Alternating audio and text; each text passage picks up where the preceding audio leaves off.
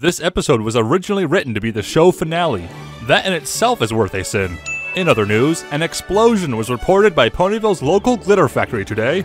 My Ponyville. Already getting possessive of Ponyville? Never too early to start staking claims in case you are royalty someday, huh? Canterlot ponies are often pleased at the sight of a stranger dancing on their table. Morning in Ponyville shimmers. Yes, but does Ponyville at Twilight sparkle? Theme. Twilight is awfully quick to accept that Rarity has Dash's cutie mark, rather than assume it's a joke, dream, or horrible accident. Instead, she proceeds to casually ask about Rainbow Dash's whereabouts. Larson is credited as the writer, despite the episode being nothing like his original script. Where is Rainbow Dash? Why isn't she handling this? Implying Rainbow Dash is the only weather pony capable of fixing this. Conveniently absent secondary characters, the Apple family and other weather ponies being the most obvious examples, but even the ponies we do see don't seem interested in questioning the cutie mark swap. Oh look, Dash has her real cutie mark back. Disaster averted. Open Gangnam Style. Y'all give me a hand here. Insert hand joke here. Twilight resents delivery ponies. For good reason. Casting a random spell without having a clue what it does. Twilight made out pretty lucky considering no pony died after this. You know things are getting serious when the lights dim themselves. The elements are conveniently sitting in the library. No doubt Celestia had better use for the vault in Canterlot than to guard Equestria's most powerful relics. Twilight explains that the problem can't be solved with simple memory magic, then proceeds to solve the problem with simple memory magic. Overdramatic song makes it evident that the episode expects the audience to go through the 5 stages of grief in only 5 minutes. It's pretty clear that this ordeal happens in only a day or two, so how could Pinkie have so disastrously doomed the farm in such a short time? Even after the cutie mark situation is resolved, the majority of the farm would remain like this for years, creating food shortages and destroying the Apple family's source of income. This window style change. Rest of the main 6 are either brainwashed idiots blindly following unconscious cutie mark orders, or time itself was altered, resulting in everything before this episode being erased and replaced with false memories. Neither of these options make sense.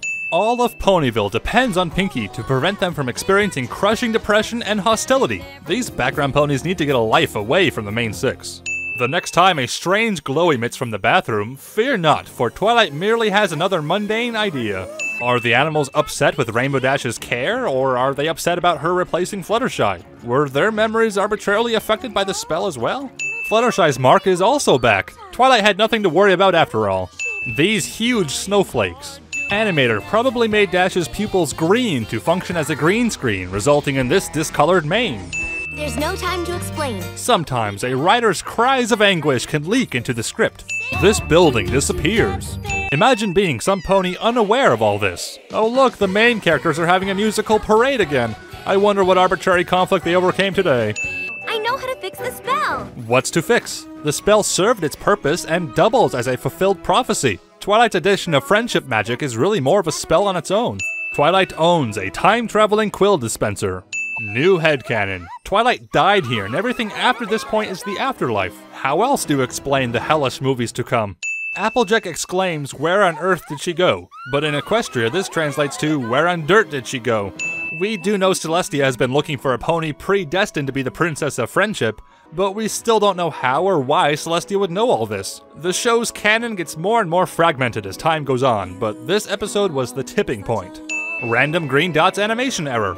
The number of stars on Twilight's cutie mark always corresponded with the main 6, although here we see 7 stars. If you look closely, you'll notice that Twilight has wings.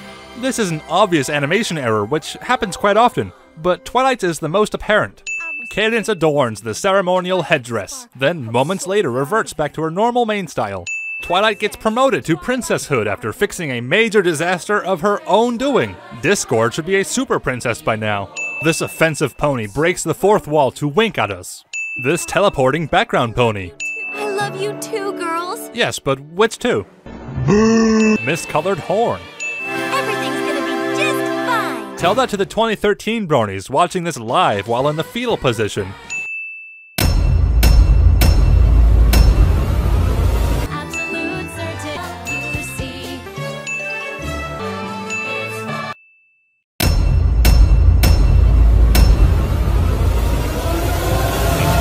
To have money.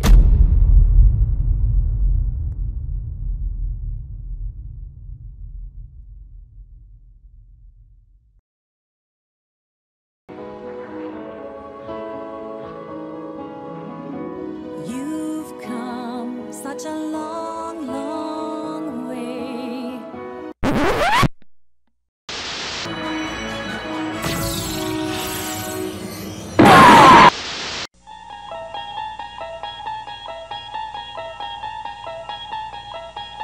You unlock this door with the key of imagination. Beyond it is another dimension.